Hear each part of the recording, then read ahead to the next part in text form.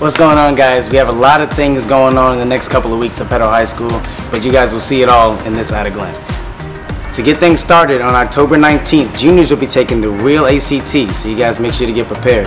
Also, underclassmen will be taking the Mass 3 Prep. On that same day, seniors have a choice between visiting a college or having a community service day. To do that, seniors will have to fill out an intent form, which is located on Google Classroom. Thursday, October 21st, will be the homecoming parade at Main Street at 6 p.m. Afterwards, there will be a pep rally at Relay Park, and community members are encouraged to come and support. Homecoming is on October 22nd. It's also senior night. Come to support us as we take on the Meridian Wildcats. Also, the homecoming dance will be done immediately after the game on the back road under the stringlights. For seniors, there will be a virtual financial aid night from 6 to 7. It will be hosted on Facebook Live. For more information, check out the Senior Google Classroom. I'm Samantha Reese, and this has been At a Glance.